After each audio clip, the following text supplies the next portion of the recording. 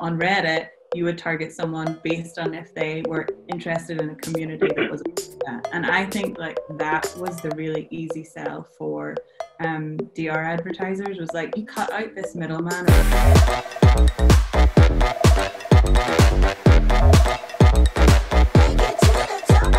One of the really cool things about Reddit is like the pseudonym thing.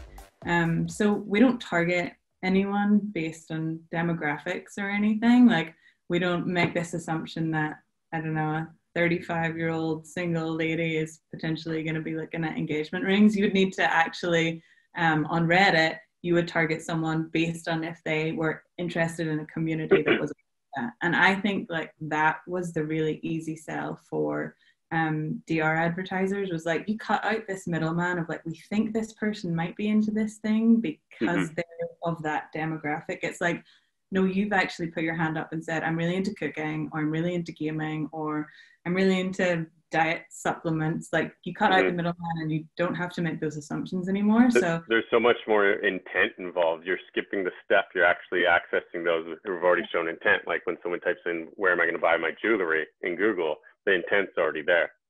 Yeah, and people really trust what people have to say. Like a lot of the brands that we've been talking to recently are like, yeah, people really trust Redditors. Like, you know, you're getting the truth, and if it's bad, it's bad, and if it's good, and if it's good, then you can actually build your brand and build your community on Reddit and do performance based off of that. So I think that's what made us work, and that's the differentiator from other platforms. It's a nice sell, actually.